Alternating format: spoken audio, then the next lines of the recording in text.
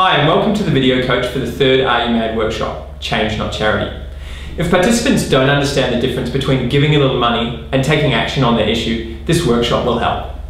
In this workshop, participants explore the well-known metaphor, give a man a fish, he eats for a day, teach him how to fish, he eats for a lifetime.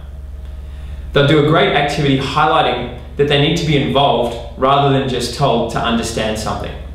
Participants will then apply that metaphor to some hypothetical scenarios, deciding whether they constitute change or charity. Now for some tips for running this workshop.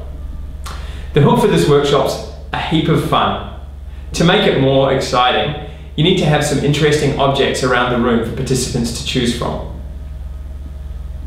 Allow plenty of time and plenty of different voices to be heard when you're discussing the hypotheticals. Encourage people to have a say.